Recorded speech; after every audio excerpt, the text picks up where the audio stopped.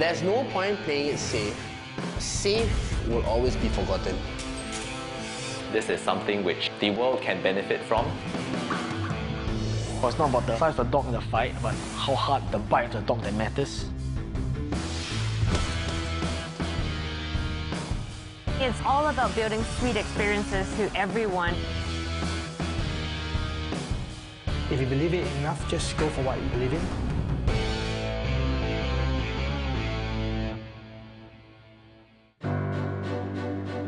Singapore started small, but always thought big, dreaming of becoming a global city.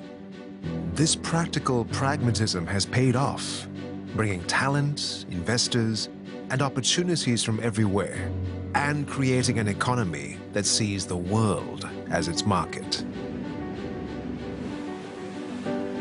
But a new breed of Singaporean is building on those pragmatic foundations and inspiring a new, passionate era. With their city as a muse, these innovators look to the world, taking homegrown talents to a bigger stage.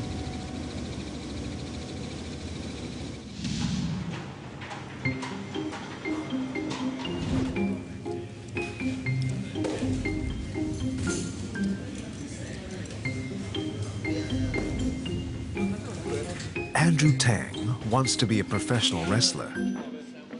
He dreamt about wrestling as a child and never gave up. 5 years ago, when he turned 23, Andrew and a Russian partner set up the country's first professional wrestling organization, funded with Andrew's savings. 5 years on, SPW matches are drawing legions of loyal fans. Our tickets are about 95% sold, so this is going to be a very good event. It's going to be a real hype event. I think everybody's hyped up for Russia versus Singapore, and of course, like the main event, because it's the hometown hero. Okay, maybe I'm not really like hero, but an anti-hero against the big bad Russian bear, you know. Ladies and gentlemen, your winner, the segment.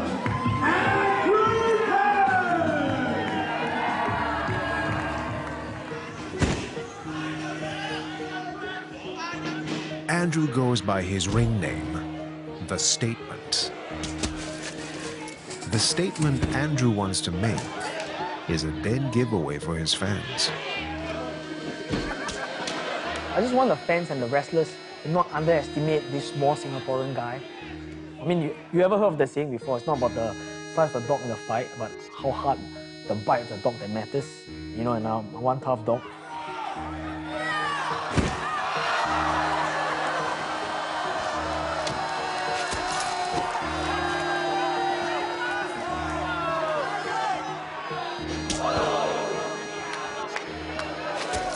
The bounce is a classic, and the narrative is a metaphor crystal clear to Singaporeans.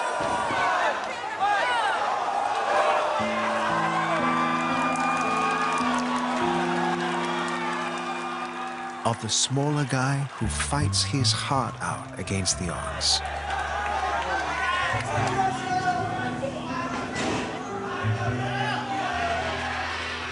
Singapore may be small, but we are mighty.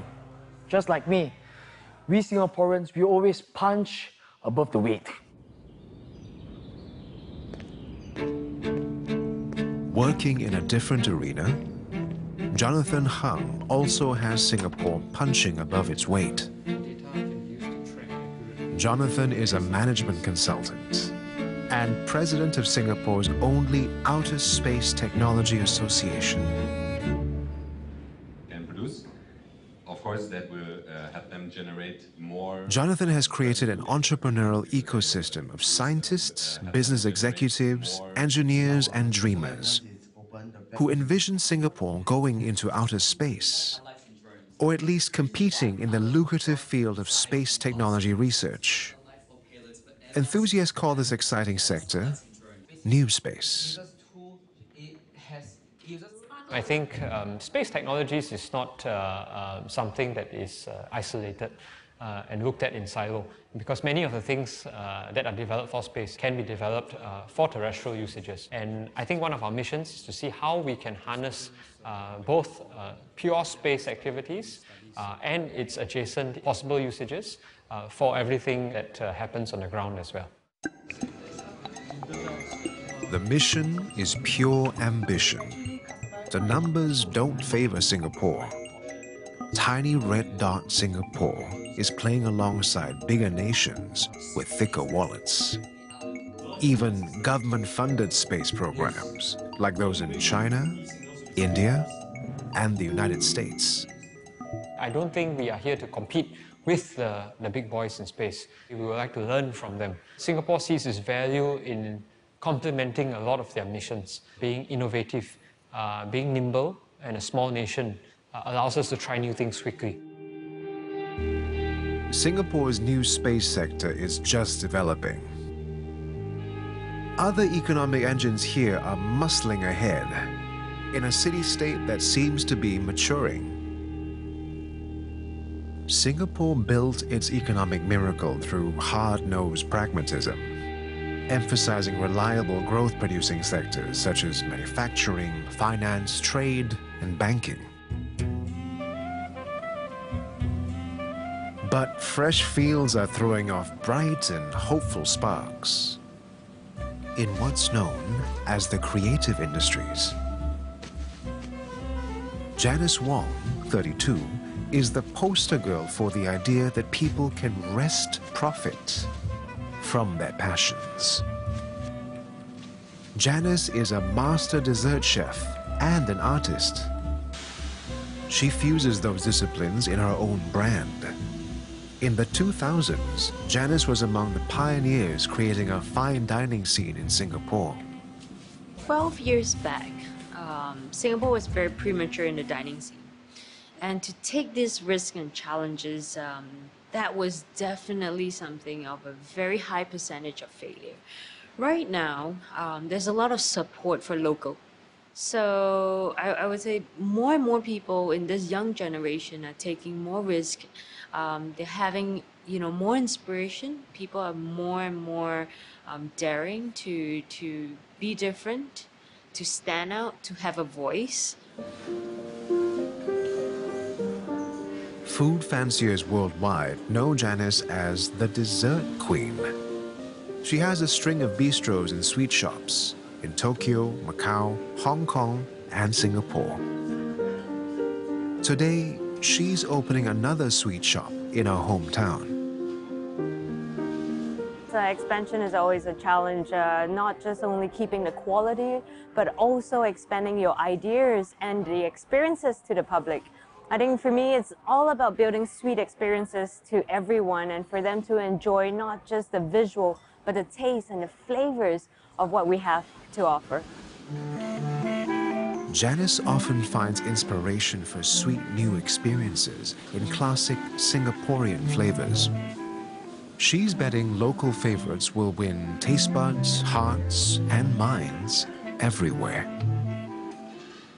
As a Singaporean, I love our flavors a lot. I miss them when I'm overseas. So it's very natural for me to use our flavors, especially pandan gula melaka, chili padi, all the aromatics of all the melting pot of cultures that we have here in Singapore, such as Indian, Chinese, you also have your Thai. So I've took inspiration of all of that and kind of created maybe about 9 flavors so far.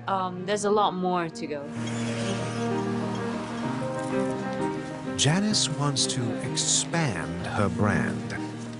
And not just by her chocolates, but through her art. In the process, she's showing how passions can survive, even thrive, in commerce.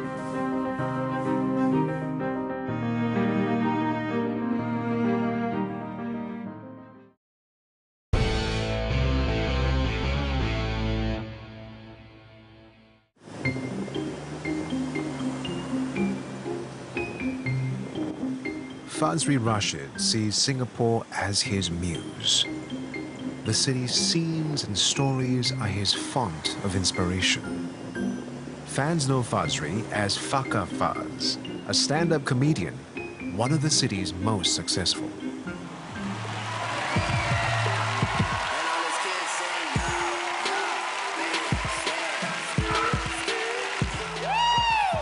My name is Fuzz. I am Malay from Singapore. If you're wondering what this is what a Singaporean was supposed to look like, okay?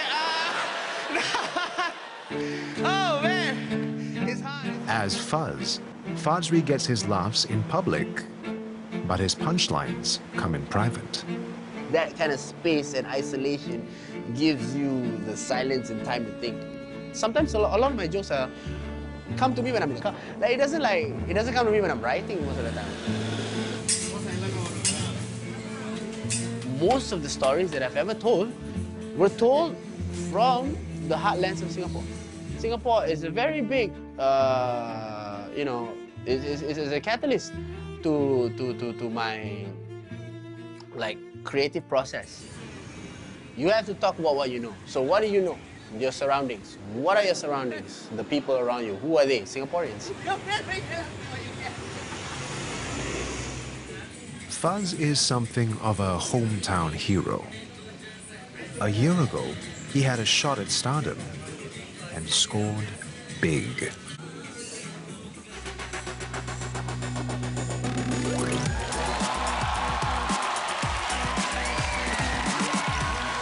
Oh, man. It's hard, isn't it, man? We try to travel the world and try to tell people that we are Malay, but we cannot do that because why? Every country you go to, there is a race that looks like you, right? The resulting exposure opened doors not only for Fuzz, but for a new generation of other Singaporean talents. Yeah, if there's anybody that's in his bedroom right now watching this, and thinks to himself like, oh, I want to be like that one day. I want to be a stand-up comedian one day. Yeah, of course, do that, right? I would encourage that 100%. But please know that in pursuing this life, it's not an easy road. Come up and tell your story. Come up and be different and offer yourself. Not only am I showing myself that it's possible, I am also showing you that it's possible, right? Possible. But they don't call it show fun. They call it show business. Fuzz, who left school after his O-levels, can testify to that. Looking back, I looked, wow, man, I work as a cleaner. Wow, I work as a security guard. Wow, I did those jobs. I could incorporate whatever I learned there into stand-up. So it wasn't a road where I felt like, oh man, I'm making ends meet so that I can make it in stand-up. I was just happy where I was, earning the money that I earned and being able to be on stage at night telling the jokes and telling the stories that I told at that point of time. And that's really the key. If you really love what you do and you're very genuine and you're very sincere with what you do, the universe will pave its way towards wherever you want to be.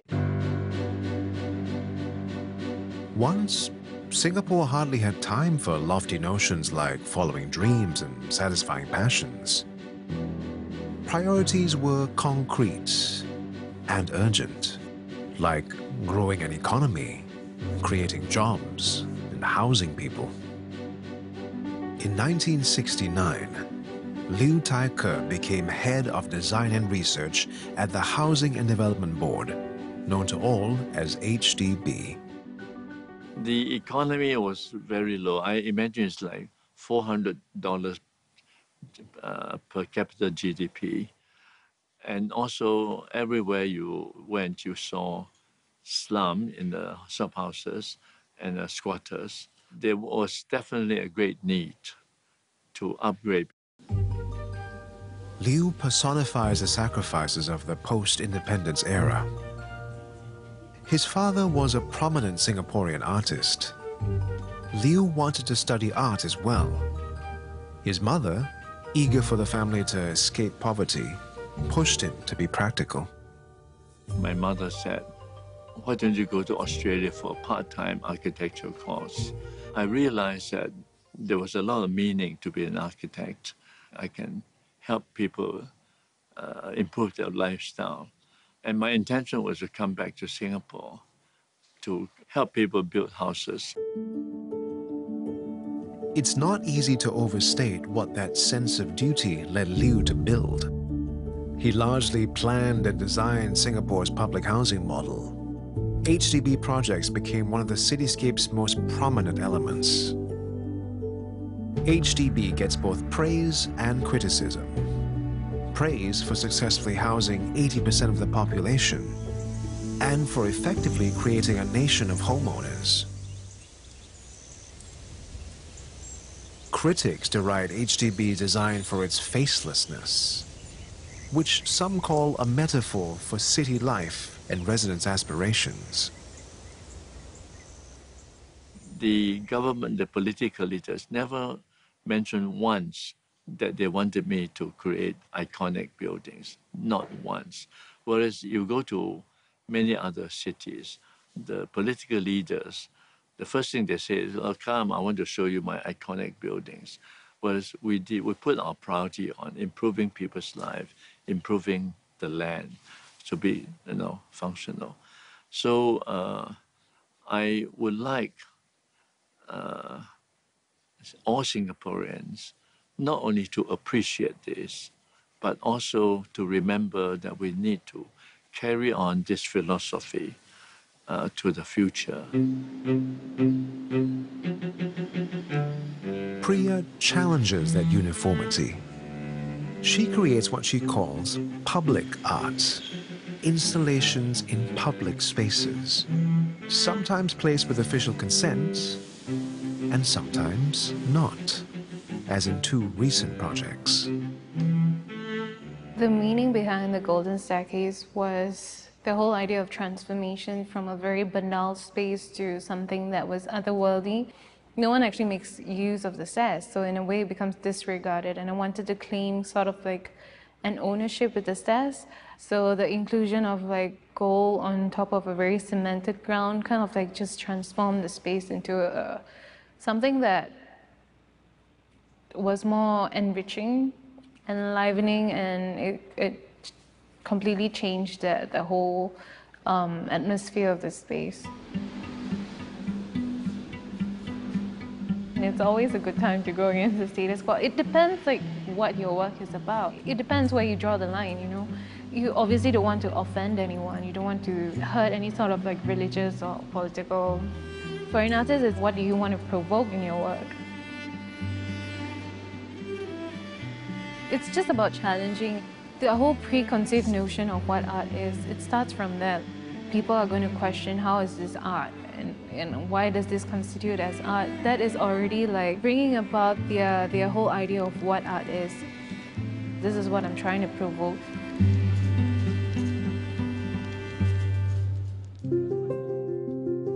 One of the things about the genetic... While Priya is pushing boundaries in arts, Tan Min Han is doing the same in medicine.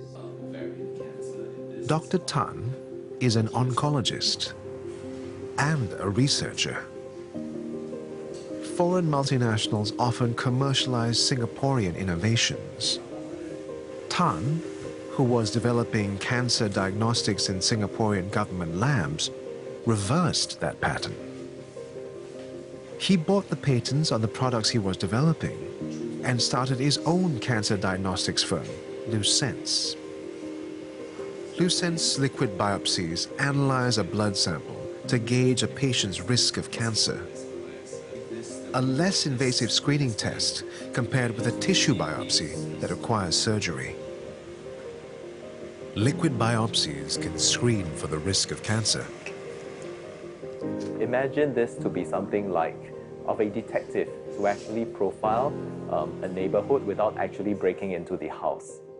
What this means is that instead of having the pain and the discomfort and the risk of an invasive procedure, much of this can be bypassed by a quicker and less invasive blood test. Min Han wants to expand overseas.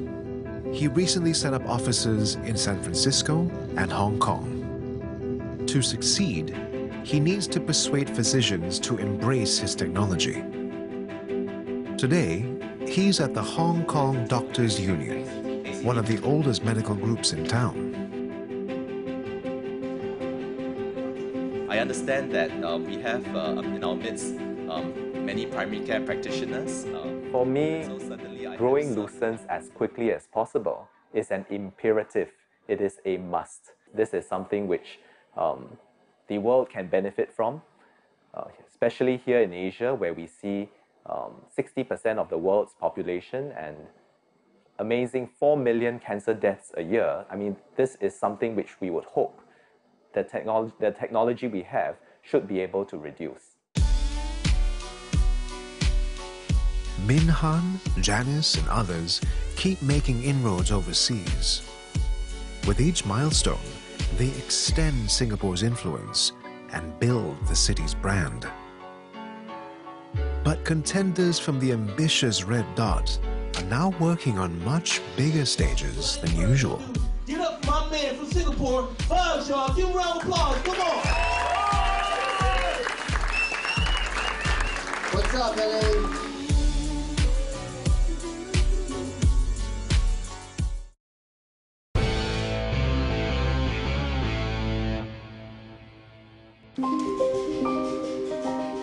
Award-winning dessert chef Janice Wong has achieved fame worldwide. This Singaporean has multiple talents. She's an artist, and not just in culinary terms. I love art, but I can never feel it, touch it, taste it. And so I thought to myself, why don't create something where everybody can taste? Edible art is about the 5 senses for me. It's very important because no one else kind of really allow you to destroy art. But I love it. I love it when someone destroys it in a way, because then you don't keep it. You're always creating something new. You're always pushing the boundary. Janice paints with chocolates, fruits, and other materials otherwise encountered as ingredients in her pastries. It's an art installation you can eat. Janice wants to push boundaries in food, in art, and in food as art, and push those boundaries everywhere.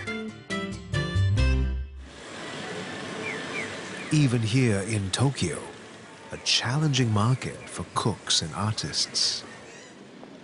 2 years ago, Janice opened a dessert restaurant in Tokyo. She looks forward to every visit here, for the vibe as much as for the work. And it's just, you know, inspirational. At every turn that you go, there's always different disciplines that are pushing themselves to be more and more perfect. I think that's what it is. The level of perfection here is just incredible. Janice sees the Mori Digital Art Museum as the essence of what she means by pushing boundaries and seeking perfection.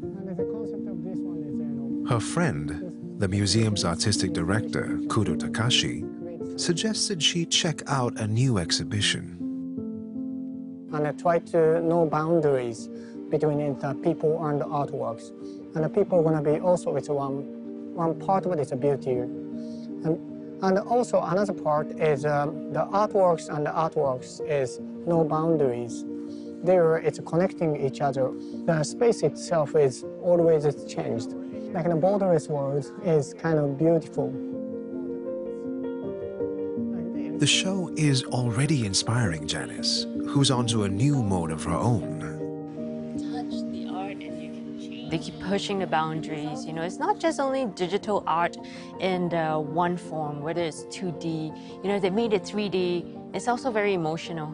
And that's what we do with our food art as well. You know, we want people to touch it. We want people to connect with it. We actually want them to also come close to it.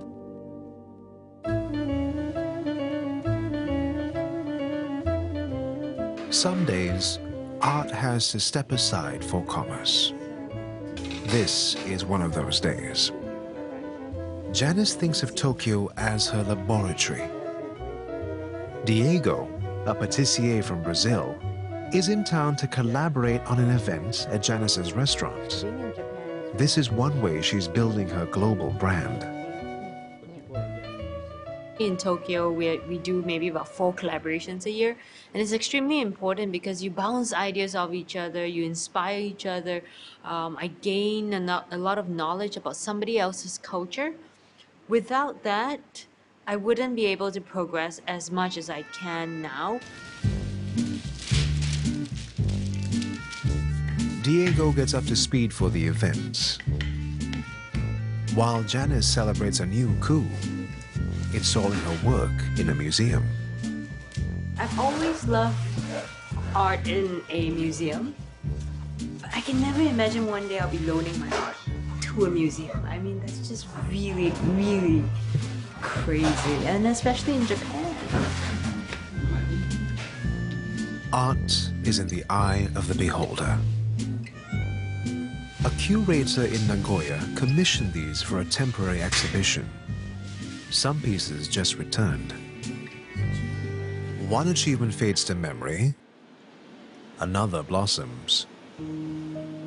This one is in the ritzy Shinjuku district. A shopaholic's delight. Janice's event is only hours away.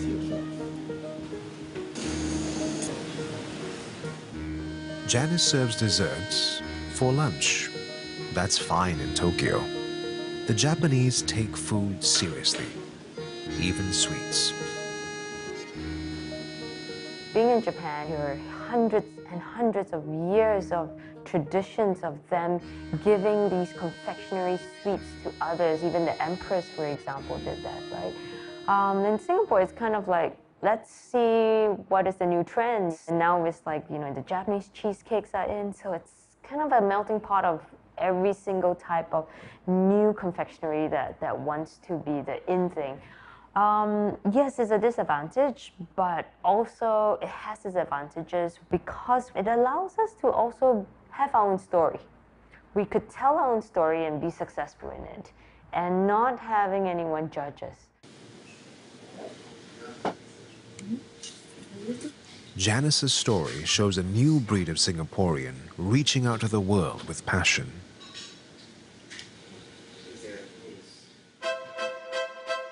Back home, a countryman is pursuing his dream to the same degree. Jonathan passionately believes that Singapore has a future in space. Built on research and market savvy, he's created an association to advance that cause. When I was a child, I enjoyed a lot of science fiction books. In those days, I think in the 70s and 80s, yes, you know, it is probably seen as pure science fiction. But as the decades go by, and today especially when we look at the movies that are coming out, how we are looking at venturing to other planets, studying other solar systems, even the technologies on Earth today that we are seeing. The rate of advancement is so high that sometimes, besides the lightsaber, as I always say, you know, I think most other things we can probably achieve, you know, in the coming decades or so. So again, I think it's just a matter of how far and how high you want to go. Jonathan missed out on an actual space program, so he built his own network that's reaching for the stars from Singapore. We see space from a very commercial angle because there are a lot of commercial spin-offs. So you can allow companies to try and test new models, you can help them with grow business development. You can now talent as well to join local and foreign companies here in these budding enterprises. And to some degree today, you also see a lot of innovators and startups coming to Singapore to take an active role within the space industry, trying and testing groundbreaking concepts and competing side by side with international players today. 10 years on, the spores he sent out are bearing fruit. It's basically two places, which is this area and that's a government-owned library. He mentored Rohit and Danesh, who 2 years ago founded Transcelestial Technologies. Transcelestial is developing laser comms technologies. Local investors have signed on. So have players in Korean telecom. I remember the first time we met Jonathan. It was at a space conference held in NUS. At that moment, we had not had a company yet. We still haven't officially began anything, but he just began helping us out. To talk to people in the government, to talk to the general industry, whether it's space industry or the telco industry, and reach out to that whole industry globally from Singapore. Jonathan advised the pair and supported their early efforts. The startup obtained over $2 million in seed money and brought out a working prototype. The device sends and receives gobs of data by laser. Yes, so this unit here transmits a laser to the other side, where a similar unit is transmitting a laser back, carrying data back. So we have a two-way link, and the data speed is the same as a fiber optics link. Developed for space, which has no Wi-Fi or cable links, these lasers could connect Earth to vehicles in space, manned or unmanned. And maybe someday, link up colonies on the furthest of frontiers. Life on Earth is just stuck to one planet. We can be wiped out at any moment by an asteroid or a comet, and it's very unpredictable. So it's natural for us to diversify. And I think, honestly, we should do it because we can. If we can think about being in multiple planets and traveling into different galaxies and communicating with them, why shouldn't we do that? We should do that. That's a future that's much more exciting. I think today is a ripe opportunity for Singaporeans and for Singapore to participate in the space program, partly because of the rate and the speed at which it's advancing and changing, but also because it's very much more accepting today also of technopreneurs that are willing to make a change. And make a change not just for society, for Singapore society, but for all mankind. I think we have enough people, enough of a common base and like-minded individuals who are willing to share experiences, who are willing to push each other on, build on what we have learned, and literally go where no man has gone before. The sky really isn't a limit in this example. As some Singaporeans reach for the stars, others are getting up off the mat. Professional wrestler Andrew just touched down in Bangkok with protege Trexus. The athletes are here for a tag team throwdown. It's our international debut. It's going to be special. We're going to show the Thai people why we are the best in Singapore, the best in Southeast Asia.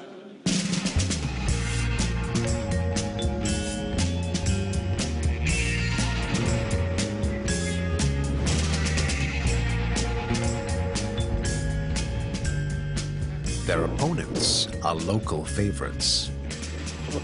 Nothing new for the Singaporeans, who are accustomed to being underdogs and unknowns. Andrew and Trexus hope to win Thai fans tonight. International recognition is key to wrestling circuit success. Whichever countries you wrestle, the crowd is different. So what may work in one country, what may work in Singapore may work differently in Thailand. So we actually have to go and see and wrestle a few times to actually know what kind of style that can actually cater to them, so that you can build up your fan base, and of course for them to actually give you a reason to support you. Andrew started with a one-way ticket to Palookaville. But he's riding his ambition to higher and higher rungs. All he had was 20 grand in savings and a burning desire to succeed. He focused on making his dream real, making a name for himself, and ignoring the haters, baiters, and told-you-so downgraders. They will say Andrew, please don't be stupid. Pro wrestling won't ever make it big in Singapore. How can you compare yourself to the big wrestlers? I mean, you're so short.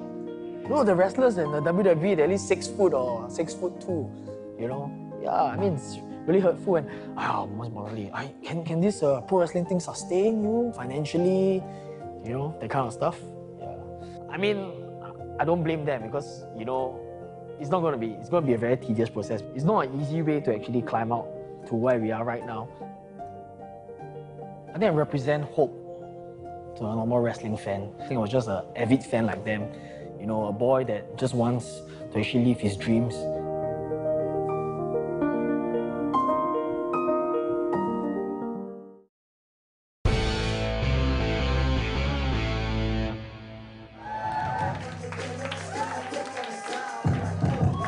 What's up?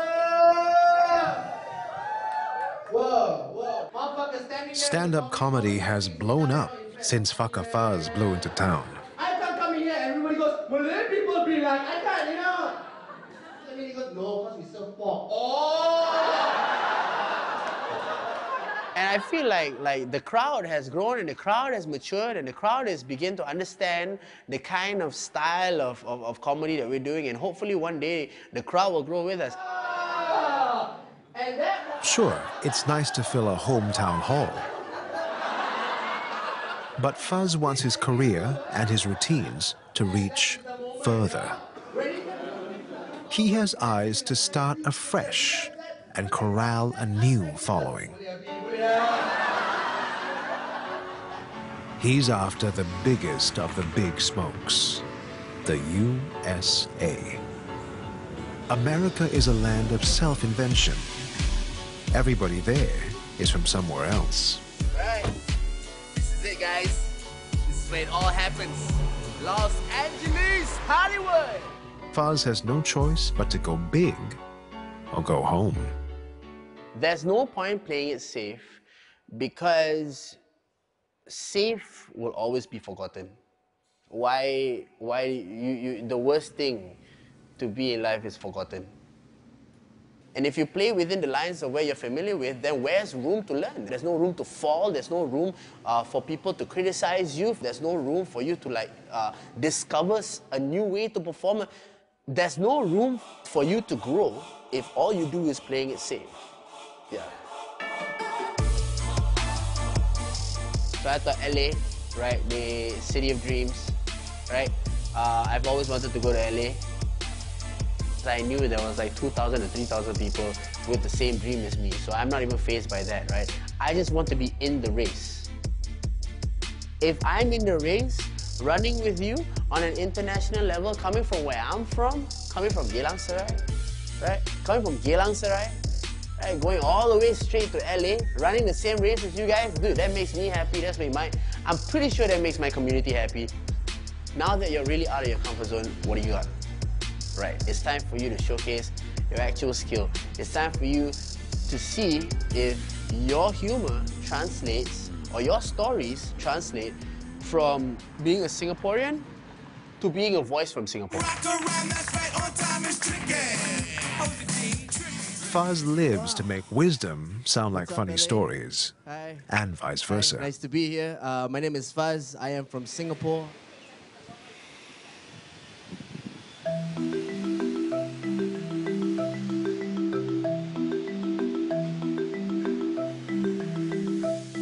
Priya is also stepping out of her comfort zone as an artist. Known more for her guerrilla approach through her public installations, Priya has been invited to stage her first solo exhibition at a gallery. So this installation is basically a development from my public installation work, which I hang like 24 flags on a HDB block. So this one is kind of like a development from that. And I realized that the responses were pretty much labels to my work, and I wanted to kind of like use that labels and kind of like represent their responses on my work. The show is to be called Upgraded, bringing to mind Priya's references on Singapore's public housing and her own coming of age as an artist. I think Singapore has some of the conditions to let artists thrive. What I feel it needs more is more opportunities for artists to kind of like exhibit their work, give them the potential to, you know, just show what they are capable of. So I know you don't have a universal experience of teachers. Some of you have great teachers, some of you have not so great teachers, right? But let's talk about Grooming people's potential. That's something Quick Xiaoyin had set out to do here. Quick helped found this tuition center or test prep facility called the school of thought. Singapore has plenty of cram schools. At School of Thought, however, the point isn't top grades, but clarifying one's vision of oneself. The path is simple and challenging. Compose a general paper. The GCE A-level general paper is a wonderful subject. It's a paper that challenges you to compose and to comprehend how people think about the world and how people think about current affairs. It's a fantastic paper, great for deep thinking.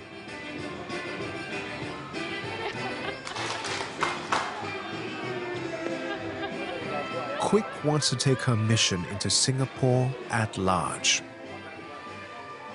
helping fellow citizens find opportunities to make a difference by following their passions. That's why she organizes these civic trails.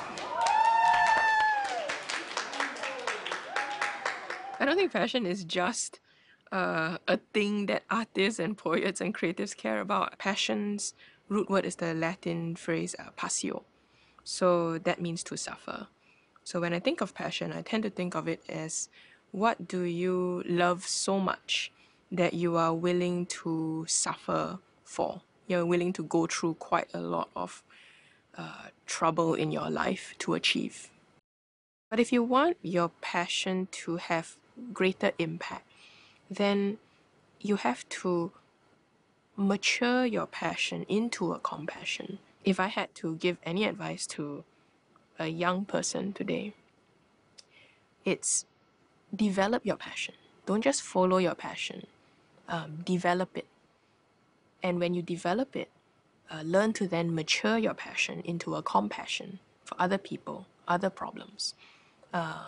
Because if you do, then you'll be surprised at what new opportunities come out for it. So it's passion, then compassion, and then opportunity. Yeah.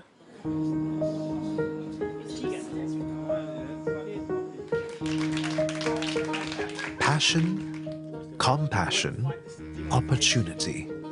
The very topics on Sebastian Sim's mind these days. Sebastian is a novelist. I remember when I read the book A Suitable Boy by Vikram Sith, I was so mesmerized because there's this I think it's a 1,000-page novel, and there's so much Indian culture and magic in it. And that's how someone would read the book would fall in love with a country like India and the culture and the people down there. And so I feel that as a storyteller from Singapore, I make it my calling to do the same for Singapore. As a writer, Sebastian wound up playing the long game. A very, very long game. His first English-language novel, Gimme Lao, chronicles life for a Singaporean born the night the nation became independent. Protagonist Gimme Lao is ambitious and impatient. A Singaporean, one might say. Gimme Lao debuted 2 years ago. Sebastian was 50. Just before I left National Service, my platoon commander actually set a few of us in a circle and wanted us to share what were our aspirations. So there were those who said, I want to set up my own business within 10 years. There were some who said, I want to be in teaching profession. I told them I want to be a storyteller. I want to be a published novelist. And I gave myself 20 years. So when I said 20 years, the rest of them were staring at me like, what? And of course, my friends were a bit shocked. So I'm glad to say that after 20, 30 years, if they read today's papers, they'll see that they were featuring a review of my newest book. So I hope they're happy for me. Now Sebastian is working on a novel about a riot in Singapore.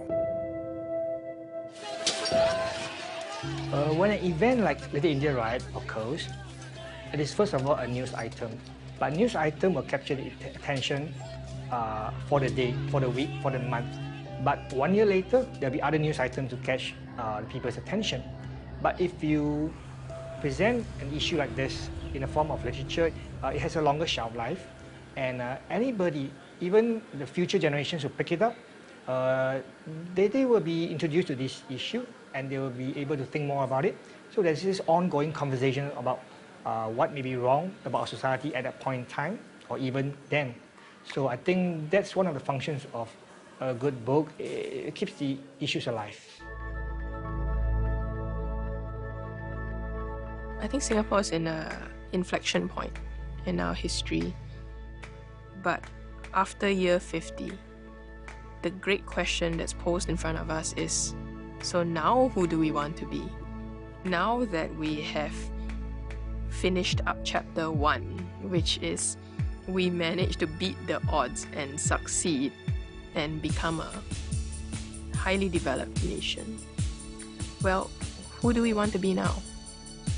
Can Singapore be a more compassionate society? Can Singapore be a more collaborative or empathetic society? Can it give a space for more creativity, to explore the arts, to explore the softer side of things? These are questions that we get a chance to ask because of all the success we have achieved in the first 50 years. So it is a very good time, a very profound time for all of us to really look at what is the Singapore we want to see at year 100, because the groundwork starts now.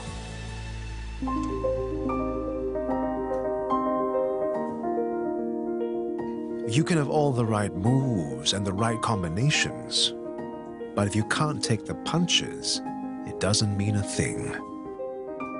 In their everyday lives and in their spotlight moments, these Singaporeans are punching above their weight, giving as good as they get and more to leave a mark. Whether they're enabled by opportunities or creating them for others, they are advancing their situation and their cities to say, I was here and I mattered.